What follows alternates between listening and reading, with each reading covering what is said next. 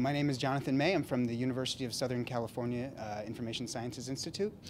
My research is on low-resource machine translation. It's very important to be able to translate in any of the world's languages. There's 400 languages that are spoken by 1 million or more people, and a disaster can strike anywhere, and we don't necessarily have translational capabilities. We've been looking at neural machine translation, which is a new paradigm that uses deep learning and has amazing fluency, but neural machine translation has not been able to work very well when you have low amounts of data, such as like maybe only 300,000 words of data as opposed to the 30 million or more words that are typically available. And it also trains very slowly. So we've used transfer learning so that you can bootstrap a system with an unrelated language pair that you have a large number of resources for to use in small number of resources.